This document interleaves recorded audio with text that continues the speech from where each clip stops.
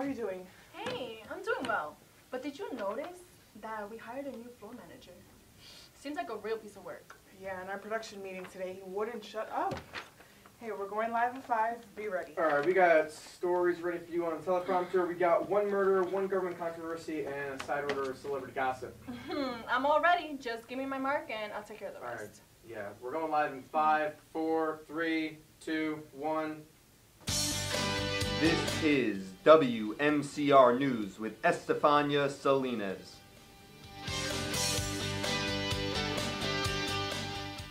Hello and welcome to the 5 o'clock news. I'm Estefania Salinas and our first story of the night starts at 20th Street with a man who was murdered in his penthouse apartment. Wow, my cousin Chico lives in 20th Street and he runs a hot dog cart, but personally I don't really eat those anymore. I'm on like gluten-free diet and you know gluten-free diets always are. I think the government made it so that you can... And police say that the salon is still at large. If you have any information about this case, please contact local authorities. Yeah, they better get him soon though. Chico's got 3 kids, their birthdays are coming up, and no one's going to be in the mood for hot dogs with someone running around getting stabbed and stuff. Our next story involves former Chief of Staff Jim Halpert and his fight to... Jim Halpert? Looks like my boy from high school.